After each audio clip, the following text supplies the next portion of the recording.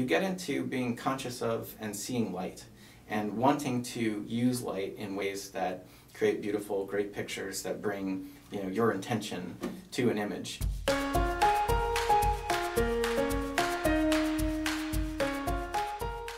Hi, I'm Kim from Ingram, and this is Ted from Rocky Nook, and we're here today to talk about the Flash book by Scott Kelby, which is very important. Tell me about Scott Kelby. Well, thank you, Kim. Scott Kelby is the best-selling photography techniques book author on the market. He has been so for many, many years, and he just has a really great, uncanny, genius way of kind of taking what can be difficult material for a lot of readers and turning it into very doable techniques and tips that people love and can get behind in his books. Now, Scott does a lot of conferences and seminars to teach people about photography, and it's out of those that the need for this book kind of occurred to him, right? Why don't you tell us about that? Yeah, well, yeah, he has a great example where he's teaching at these seminars to hundreds of people, and he says, how many people here own a flash? And all but 3 or 4 people raise their hand, and then he says, how many of those people love using their flash? And all of the hands go down, except maybe 3 or 4. So you can see that there's this huge opportunity where everybody has this flash, but they don't know how to use it, and they need help.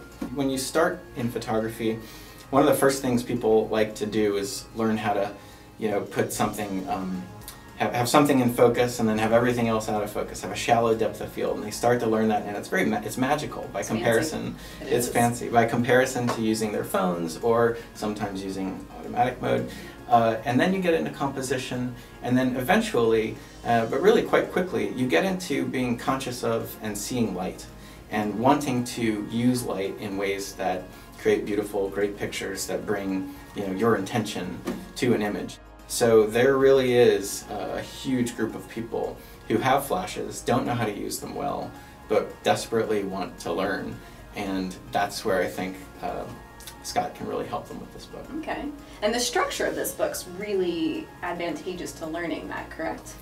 Yeah. Scott has this capability to take pretty difficult material, or seemingly difficult material, and put it together in these one technique per page, 6 by 9, a few hundred pages, a couple hundred pages plus, putting a technique or a tip on each page that, by itself can be a real breakthrough for photographers, and especially adding them all up through the course of a book creates, a kind of a course on flash photography that you almost didn't know you received until you're done, and you have all of this knowledge that, you didn't have to read a textbook to get there.